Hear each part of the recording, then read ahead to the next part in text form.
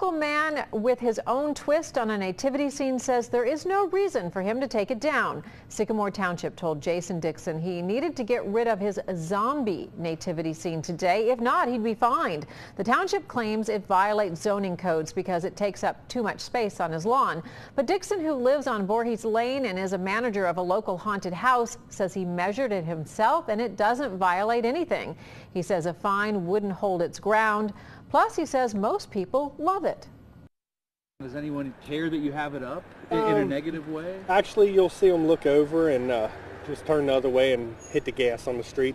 Other than that, everything's positive, thumbs up, freedom of expression, and rock on. Love your nativity scene. See, everyone knows me now. There's no reason to be upset for it. He decorates for one of the local haunted houses. It looks fantastic. I kind of am of the belief that if you take offense to something that is done in good fun that doesn't actually hurt anyone, the problem is you. Dixon says ministers and pastors have told him they like it because it's his depiction of a nativity scene. He's even started a fundraising campaign online to make the scene bigger and he says better next year.